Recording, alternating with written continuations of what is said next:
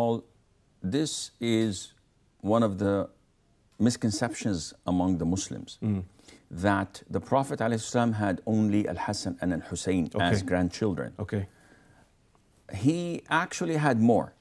So from Fatima, who was his beloved daughter, and Ali, who was his cousin, he had Al-Hassan, he had Al-Hussein, he had Muhsin, and he had two granddaughters, were Kulthum and Zainab.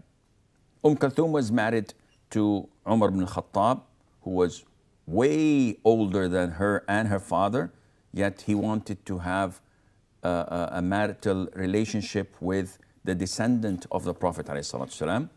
And Zainab was married to Abdullah ibn Ja'far ibn Abi Talib, her cousin, if I'm not mistaken. Then the Prophet ﷺ had from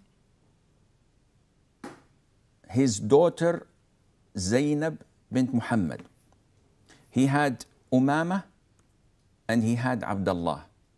So Ali, that is. Umama, the daughter of Abu al-As, and Ali, the son of Abu al-As.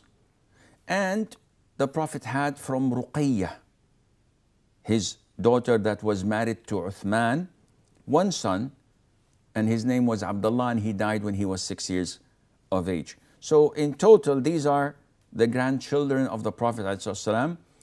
Well known of them is Al-Hassan, Al-Hussein, Kulthum for her marriage to Umar, and Umama for the hadiths where the Prophet ﷺ used to carry her and pray and lead the prayer while carrying her, and other hadiths